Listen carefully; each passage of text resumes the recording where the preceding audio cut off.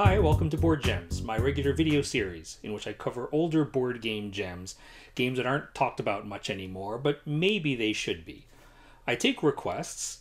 Today's video is a request. I did take some time off and now I'm trying to get back into the saddle, so I decided I'd choose one of the easier ones. The request I'm fulfilling for this video is Elk Fest. Elk Fest is a two-player game. In fact, it's from Kosmos' two-player line of games. It's designed by Herman Huber.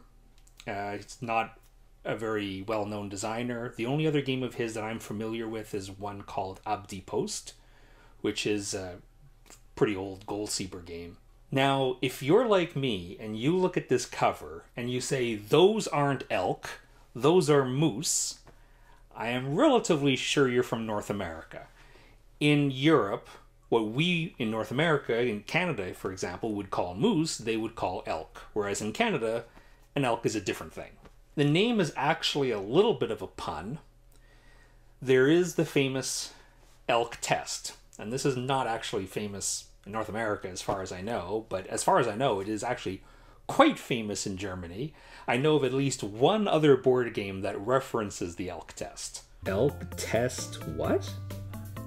Elk test practicants. So Sweden developed this safety test called the elk test, which was designed to test a car's ability to swerve a large obstacle such as a moose at, say, 60 kilometers an hour.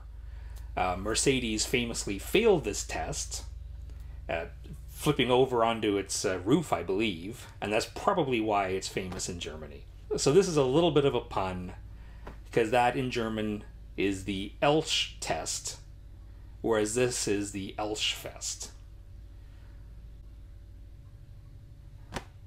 Yeah. To me, that's the most interesting part about this game. It's a two-player game, ages 8 and up. Actually, younger people could probably play.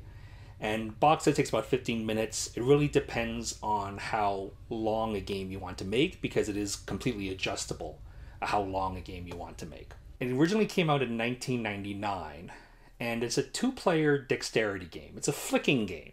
The idea is that each player has a moose that they start on their side of the table. You have two kind of river banks, these little wooden platforms, which are placed on either end of the table between the players. And players take turns flicking these little wooden discs, which represent sort of stones in the river, that you're trying to use to have your moose cross the river to get to the other side. And you're trying to get your moose to cross before the other player's moose. Pretty simple game. I pretty much just explained it. But anyway, let's go through a rules explanation. Let me show you how to play. Before you start, decide who will be the light-colored moose and who will be the dark-colored moose. Players are going to take their riverbank of their color and place it on their side of the table, and you want to have some distance between them. At least a ruler's length, so 12 inches, 30 centimeters. The rulebook recommends a typical distance of 20 inches or 50 centimeters. This is about 20 inches, 50 centimeters. Each player gets the moose of their color, which they place on the riverbank, and 3 stones, these wooden discs, which they place to the right of their riverbank. Just in a row like that. I suppose if the players agree, they can have them on the left, as long as they're on sort of opposite sides. There's no rule about how far distance. The player can simply choose how far they want to have them. Your goal is to get your moose across the river before the other player's moose. So if my moose here is able to get onto this riverbank before that player's is able to reach this riverbank, then I win. In order to do that, you're going to be flicking these stones to create a path for your moose's hooves. The moose is not allowed to touch the table surface, the water. The table is water. Pick a start player. The start player is going to take one of their discs that's on their side, just one, and flick it. Just a single motion, like so. At any point during your turn, before or after your flicks, you may move your moose. And your moose always has to be supported by wood, either the riverbank or these stones. Like so. So the start player's turn is over after one flick, and then the other player, the second player, gets to flick two. And from that point on, every turn, back and forth, you're going to flick two stones. And you can flick the same stone twice, that's fine, but your first three flicks have to be these three stones. As soon as the three stones are in play, then you can flick any stone that's on the table, except stones that are being supported by moose. By the way, I'm very bad at this game. In this example, I could actually move the moose all the way over to here. Keep in mind that you always have to do every step. So you wouldn't be able to jump to here. You have to be able to make sure that each step is supported. Like so, and then like so. You're allowed to test the distance. So for example, this is awfully close. Oh, one kind of neat thing about the way the moose are designed, because they have a little bit of a curved hooves. I'm not sure if that's intentional or not, but what tends to happen is when you're testing to see whether the moose is able to be supported by two stones, if it's very close, like on the edge, it tends to push the stones further apart. So that's how you can actually tell that, oh, that's not going to be supported. So the game is simply going to continue like that. Of course, at this point, players are generally flicking their own stones, but technically none of these stones are owned by any of the players. And once the moose are kind of in the middle and the stones are all kind of, you know, mixed up between them, then obviously you have to remember there are no stones that are yours or stones that are your opponent's. You can flick anything, as long as it's not being supported by a moose. Now, it is possible for a moose to fall into the river. This can happen two ways. One, you're trying to do a test and you fail, it doesn't quite support.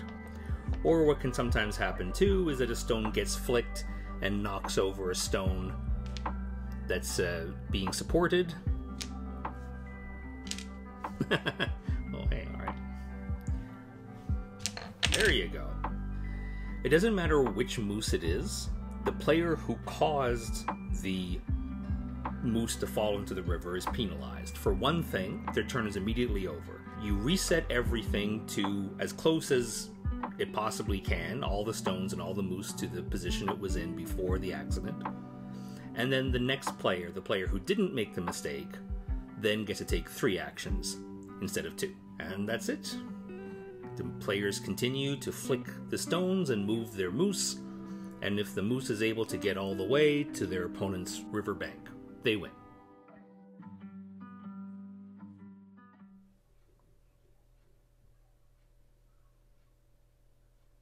Who requested this game?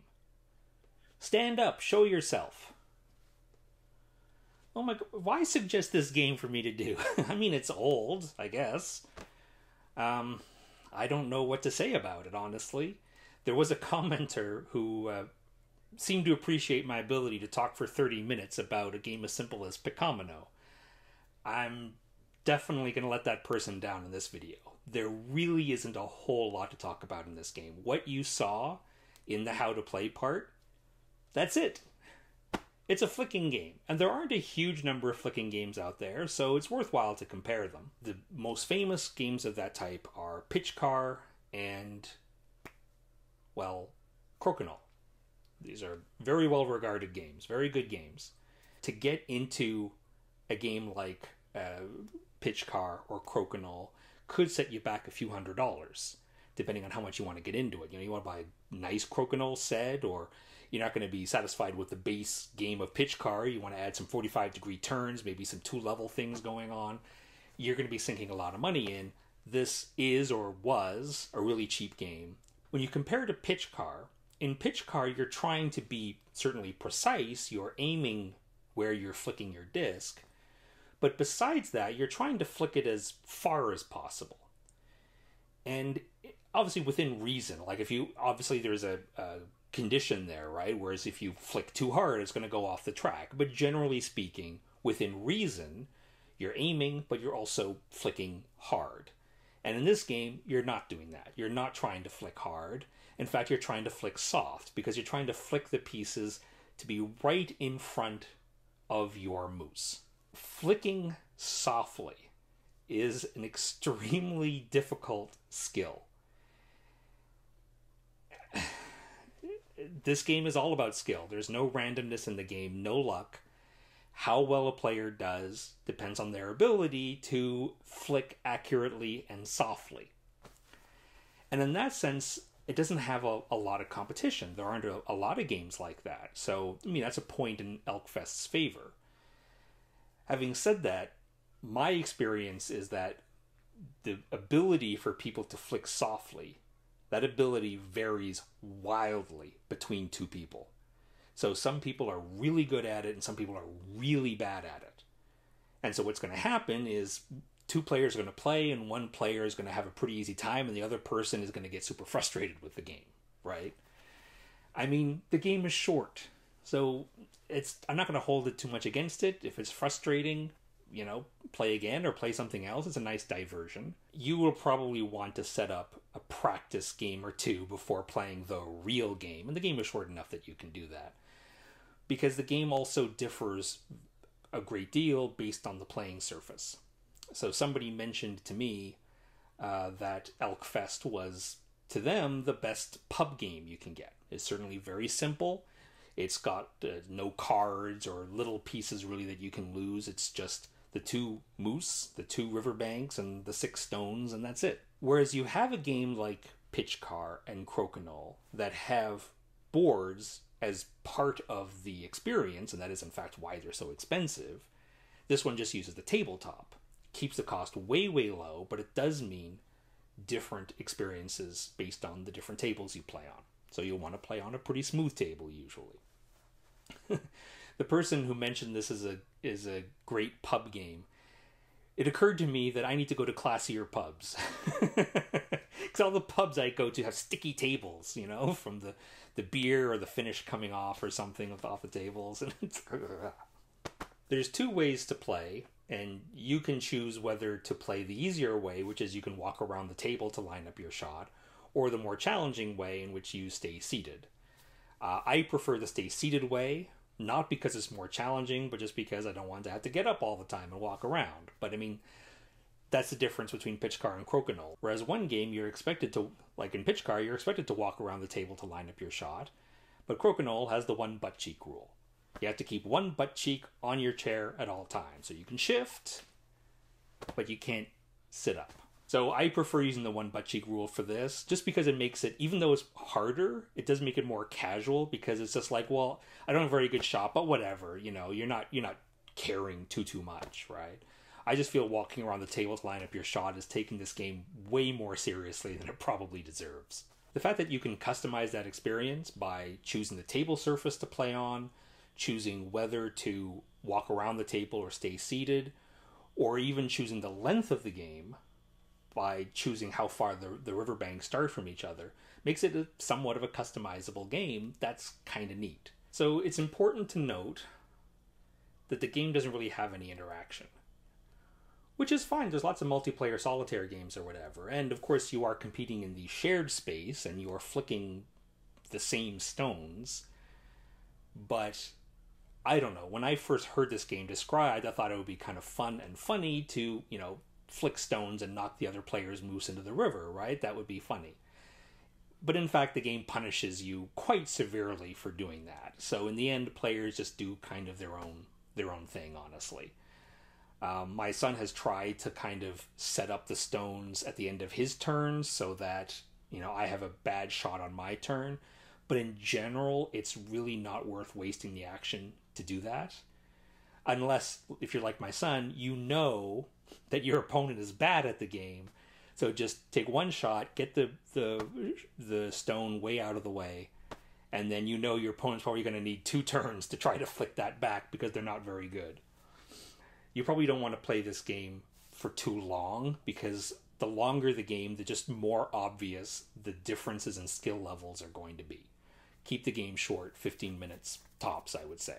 So this is just a super simple table flicking game that definitely does not fill the same niche as something like a pitch car or crokinole, which are, in my opinion, objectively better, but are also bigger experiences, and like I said, more expensive experiences. If you just want to goof around and flick, Elk Fest is one of the better ones. Elk Fest has really only been surpassed, in my opinion, by one game, which is called Push It.